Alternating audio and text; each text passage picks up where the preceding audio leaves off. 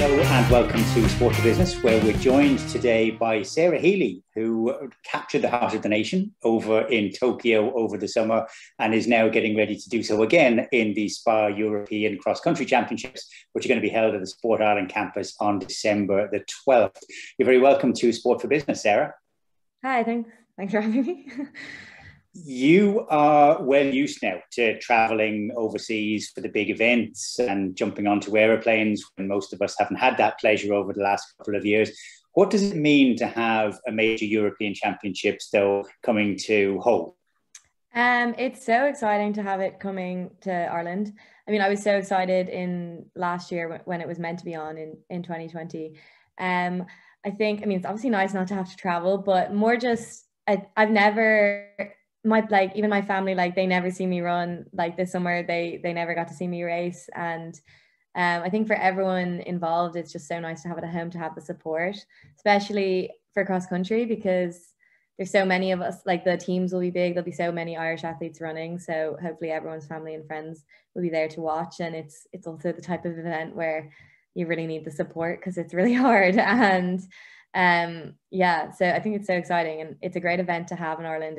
It's a really, I think Ireland does cross country events well, and it's sort of like an Irish, I kind of associate it with Ireland, and so it's just so exciting. It's a tough enough track. I've walked it. I haven't run it. I'm guessing that you have run it as you went through the underage career that you've had. How does it compare to some of the other cross country tracks that you might have raced on over the course of Europe? Well, I've actually only raced one cross country race abroad in my career so far. So all of my experience is really in Ireland. And I raced in Abbottstown a good few times, but not recently, and not as long a distance as I'll have to do this year. But I think it's an exciting track, and there's a lot.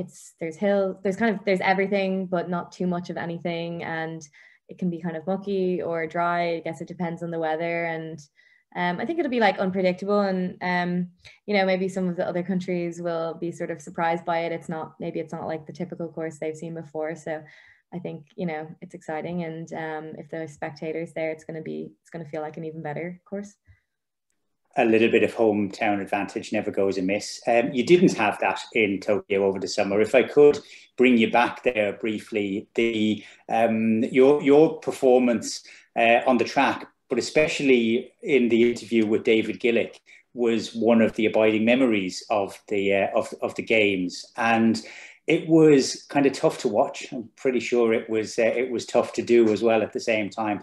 Can you think back to the emotion at the time and just sort of put it into context with with what you actually went through while you were out there? Yeah, it's so many people mentioned talk to me about the interview, and I did not think I had said anything interesting at all. I was, the whole time in that interview, all I was thinking about was trying to not cry on TV. But I managed to I just held them back. Then my voice kind of wobbled at the end. But I think I am quite emotional, and I think talking to someone after a race is the most emotional time ever. So I was just kind of saying exactly how I felt. I guess I just didn't hold back. And I was in that moment, I was completely devastated. And obviously, looking back, it's not the end of the world. When you're in there, you can't think about anything else. You're so only focused on that, and you just can't believe it.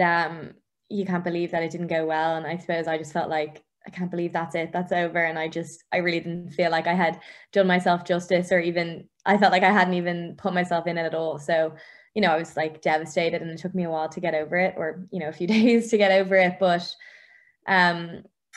you have to just obviously move on and learn from it, and be proud. I'm proud that I was there, and that all the work I did to get there. So yeah, you can't be too sad for too long. I spoke to David Gillick after he came back, and he commented as well about the fact that it was something which was hard, and he could see just how emotional you were and how difficult it was. But you're right, you move on. It's, sport is great for always having something coming up around the corner. What is the preparation going to be like now for you getting ready for Abbottstown in December? Well, I had quite a long track season, so I kept going after the Olympics, and I only finished up in September. So then I took a break, well, just a short break, and I'm back training now. So I haven't, I haven't thought too much. I mean, I'm obviously very much aware of the European cross country happening, and I know when it's happening. But at the moment, I'm more just focused on like getting as fit as I can, and getting back into like consistent training, because I mean that's what you'd be doing at this time of year anyways. And I just want to train consistently, get as fit as possible, stay injury free, and then I guess just see where I am, when the time comes, and hopefully I'm well prepared at that stage. But at the moment it's more just about, it's nothing fancy, it's training and a lot of hard training. Is it hard to transition between track and cross country? Because I know that pretty much all of the athletes do it, but the underfoot conditions, the whole setup of the racing is so completely different. It's almost like, playing football one week and hurling the next week, that it's just a real challenge in your head as well as in your feet. How do you find that? Yeah, I suppose it's totally different. And I haven't raced cross country the last few years, so it'll be different for me, but I've always really enjoyed it. And I think it's nice, this time of year it can be really hard when you're just training away, like, so it's nice to have something to focus on, something to break it up.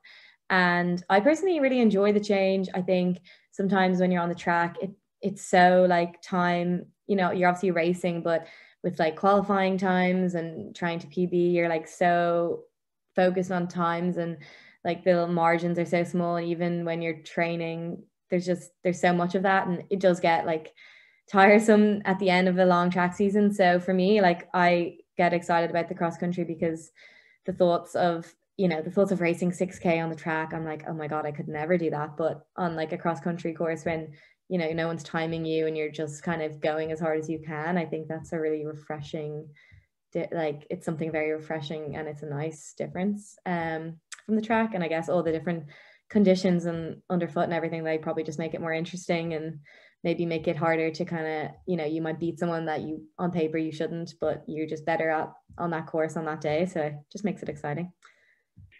Brilliant. Well, we look forward to being out there, cheering you on, and the very best of luck in making sure that you do prepare to give it your best shot. Sarah Healy, our athlete from Team Ireland, competing in the SPAR Cross Country European Championships. Thanks very much for joining us today. Thank you.